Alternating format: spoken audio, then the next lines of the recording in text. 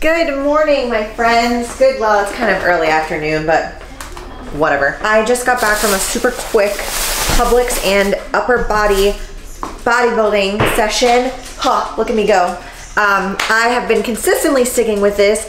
This is my 3rd month because I want to start adding different types of workouts to my app, and I just feel like I have a really large base of like CrossFit at home workouts. I've got body weight, endurance, I've got like Metcons, AMRAPs, I have a 6-week dumbbell program, a 6-week CrossFit program coming, and I'm just like, you know what?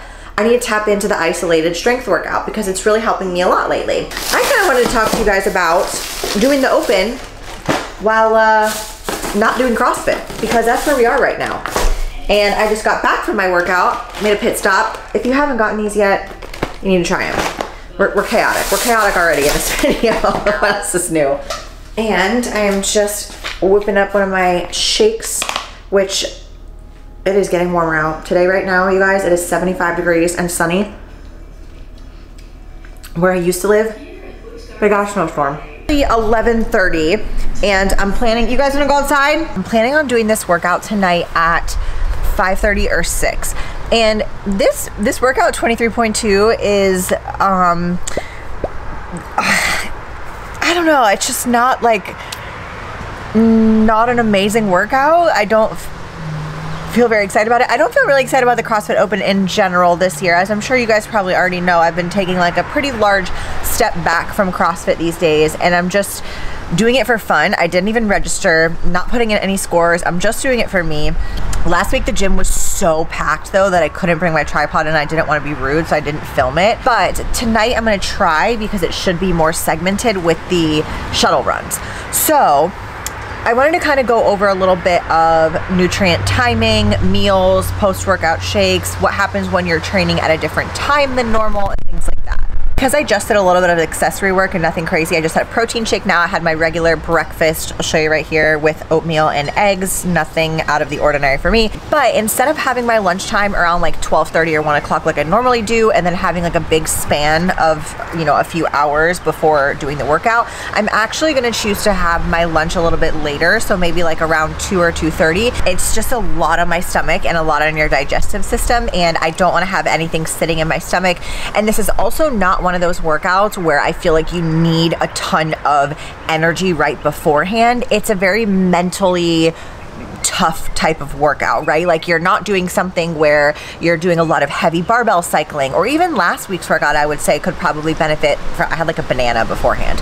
But when it comes to something like this, I'm gonna kind of go the opposite route and make sure that I'm fueled for the entire day. And we're just gonna make sure that I'm hydrated and fueled for the hours beforehand. And then when I go into this workout, I'm gonna make sure that there's not a lot sitting in my stomach. So I have a little bit more time to just hang out here. I'm gonna do a little bit of cleanup. I will probably do some more check-ins. Oh, we're rolling in the grass, great. And then I will show you what we're eating for lunch and take you along for the workout tonight. And it's 3:30 right now. So what I am having now is a zero-fat Greek yogurt mixed with Cool Whip, because it just tastes better that way.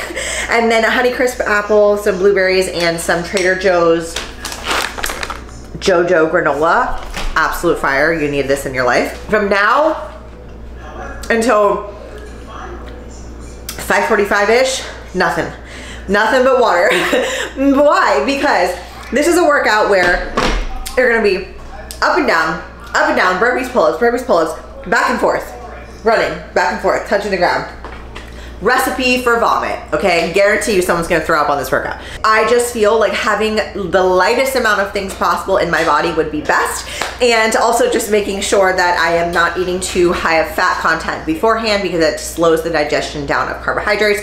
And shocking, I have a video on that on my channel as well for pre and post workout nutrition. If you haven't ever seen the playlist on my channel of educational nutrition videos, it's pretty much a playlist compiled of all the questions I get asked as a nutrition coach constantly. So if you have a question, check out that playlist first. But I'm really hoping I can document this workout for you guys tonight because I really want you to be able to see it. I want to show you how I've just been tackling these workouts even with not training for CrossFit right now. So I'm going to eat this. I'm going to take the dogs on a WLK. And I'll do that. Barbell and all that must be off of the runways in short areas.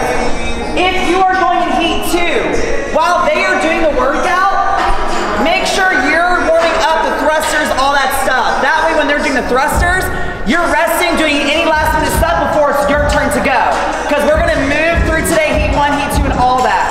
So if you're going to heat 2, make sure you're warming up now. Heat 1, you got a couple minutes, all right? You fucking tell them. Let's go. You tell them, baby. Woo! All right, let's talk about this workout while you watch incredibly boring footage of burpee pull-ups and running back and forth. So this workout, in my opinion, I think like I said earlier in the video, is more of a mental workout than anything.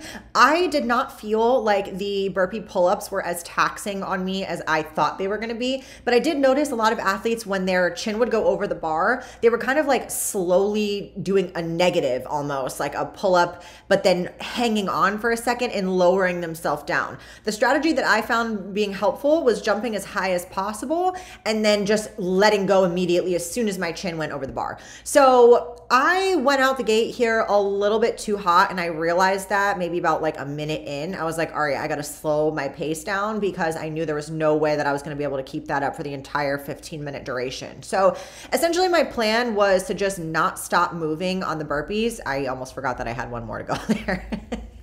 One more set. I was counting 1 and down like separately, and it was supposed to be down and back as 1. So I got a little tripped up there, but my plan throughout the entire duration of the workout was to keep my burpee pull-ups as consistent and not stop. So basically I was just using the run as like a little bit of a recovery and picking it up every round where I could, but I just tried to keep the burpee pull-ups very consistent. And I was really proud of myself, honestly, for being able to stick to that, because the main goal that I had was to get into the round of 30, and that's what I did. So both open workouts so far, I did my goal plus a little bit more, and I really just am satisfied with that. You know, like I said, I've been training CrossFit 1 time a week, and I think if anything, the strength that I've been focusing on lately was what helped me here, because my arms weren't really that tired, my back felt really good, my legs felt strong during the thruster. And I just think that this was more like my breathing. My throat was really hurting. This workout gave me major Fran lung.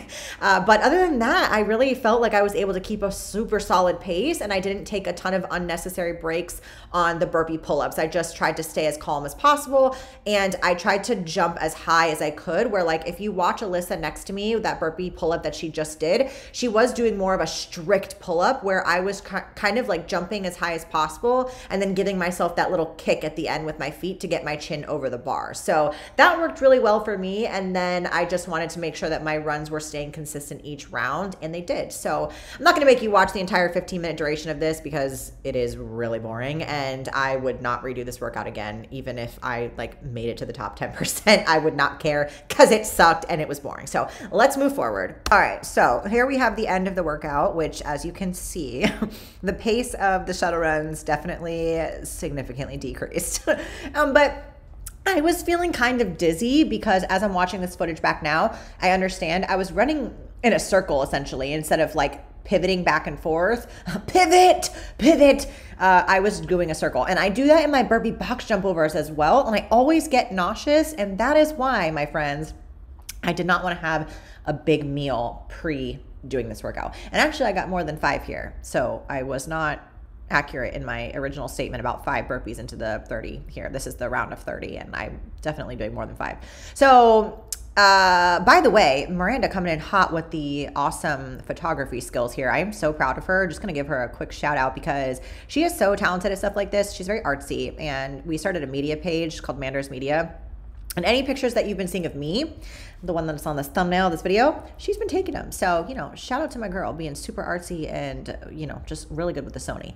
Anyways, the burpee pull-ups here, I actually was doing a mixed grip on some of them because that was where I started feeling like I was just not, I didn't want to chance any no reps here. So then, you know, it collapsed and died. Alyssa and I, we were pretty close there. I think I beat her just by a couple of reps. So that was exciting.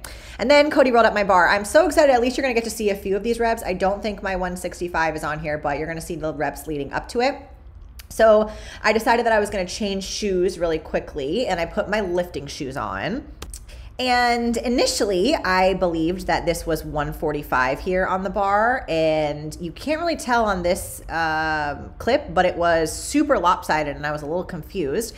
And that is because there is a 15 on there, and I did not know. So my first rep should have been 145, and it was actually 150. So then I go ahead and add 5 pounds on each side, and there's Cody looking at it like, this is not right. What are you doing here? I think you're incorrect. Ma'am, there's a 15. And I was like, oh my gosh, I'm so dumb. So then I took that off, and Cody ran and grabbed me a 10. So I really hit 150 first, not 145. But then we swapped it out and it was good. And then we went for the 155 next.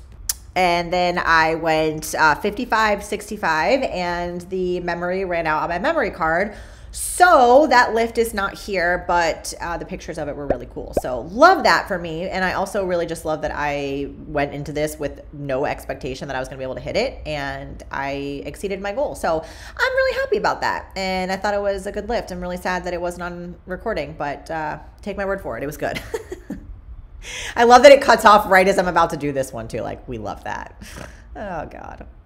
It is the next morning. When I got back from 23.2, I had a big old stack of Kodiak pancakes with an egg in the batter and a couple dark chocolate chips. And then I went to bed like 2 hours after that. Obviously, this is a different training time for me, so I didn't want to have like a meal that late at night. I don't typically eat that late at night. And that's really what us as coaches try to make sure our clients follow when they're doing things out of their routine, that they try to keep everything else as normal as possible. So if you're not someone who typically works out at 6 or 7 o'clock at night, just be prepared to have that kind of like weird digestive reaction to some type of things. You might feel a little off the next day, but just try to keep things as normal as possible. To recap this workout, I am so pissed because I thought I had the 128 gigabyte memory card in my camera, and I did not.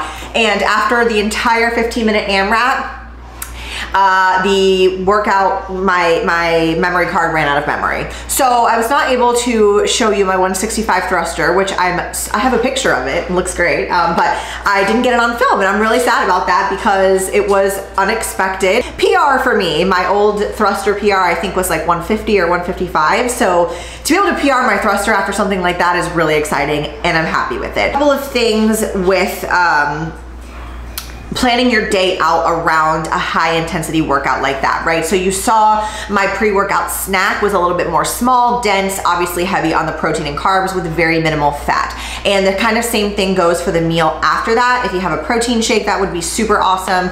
If you do want to eat a meal, that's totally fine too. But again, just make sure that your fats are not really high so that your body's able to process and digest those carbohydrates to refuel your glycogen stores. Now, along with these workouts, you have to also keep in mind that the actual amount of time that you are spending in that high intensity, like adrenaline bumping, like grind and workout is really 15 minutes. So we don't necessarily need to change our entire week for this. The outlier to that would be if you are someone training to go to the CrossFit Games. However, like I always say, my videos are geared more towards the average Joe like myself. So I am not suggesting that any of my clients or myself go out and change your entire nutrition for the week. Just keep it as is. So that is what I did. I just did some walking on an incline this morning, a little stretching, a little bit of core, and then I'm gonna rest tomorrow completely and start back up my regular training on Monday. So I really hope that I'm able to film this last one, like for real, the entire thing, and not have my camera battery die or my memory card run out of memory, because that now one of each has happened to me. So